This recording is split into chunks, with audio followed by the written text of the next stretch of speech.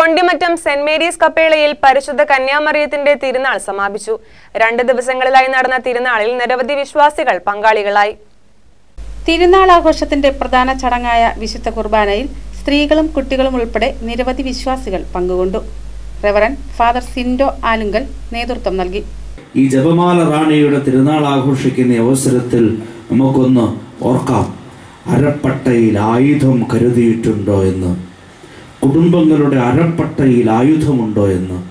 ഈ ജപമാല ചൊല്ലി വചനം ഉരുവിട്ട് തമ്പുരാന്റെ രക്ഷാകര അനുഭവങ്ങളെ ധ്യാനിച്ച് പരിശുദ്ധ അമ്മയുടെ മടിത്തട്ടോട് ചേർന്നിരുന്ന് തിരുപുത്രന്റെ മുഖം ധ്യാനിച്ച് തെറ്റുപറ്റാതെ വിശുദ്ധിയുടെ ഏറ്റവും അങ്ങേ ഔന്നത്യത്തിലേക്ക് നടക്കാൻ കുടുംബങ്ങൾക്കും വ്യക്തിജീവിതങ്ങൾക്കും കൃപ ലഭിക്കട്ടെ എന്ന് ആത്മാർത്ഥമായി പ്രാർത്ഥിക്കുകയാണ്.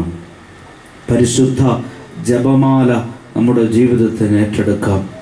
ആ അമ്മയുടെ മാധ്യസ്ഥ്യത്തോട് ചേർന്ന് ജപമാല ചൊല്ലി നമ്മുടെ കുടുംബങ്ങളെ സുരക്ഷിതമാക്കാം.